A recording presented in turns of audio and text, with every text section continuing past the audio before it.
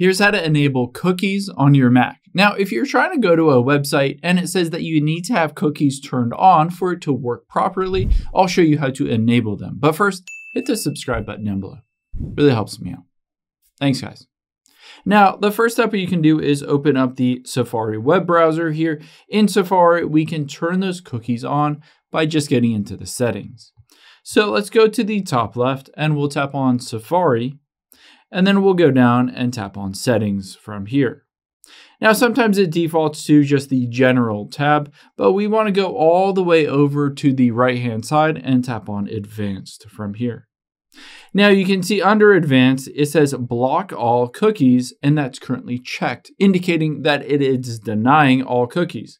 To enable them, just uncheck that specific tick mark here, and then you might need to refresh whatever website you're on. So refresh it, you might need to close out of Safari as well and open it up again, and now cookies are enabled.